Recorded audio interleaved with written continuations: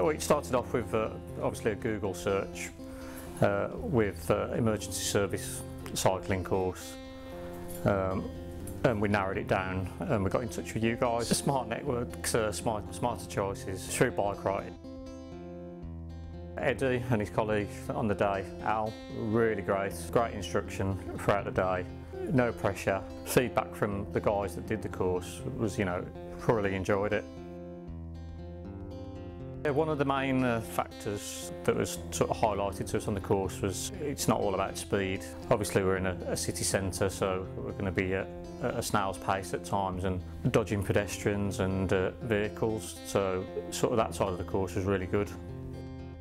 Possibly our first day operationally, it was a great learning curve. We fitted a siren onto the bike, but we reverted back to the old bike bell because people paid more attention to the bike bell. We were quite a lot on the course using that bell when we were in the pedestrian areas to make ourselves known.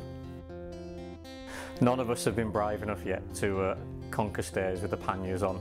Doing the course and being out operational with the bikes handle a lot different due to the weight, so that's took a lot of getting used to, but the stairs at the moment, so I think we'll go the long way around. It was a really great day, the course. Again, as I say, well delivered by Eddie and his colleague. A lot learned and a lot to recap on as well from the day, but as I say, really good, great delivered every aspect of the course that day.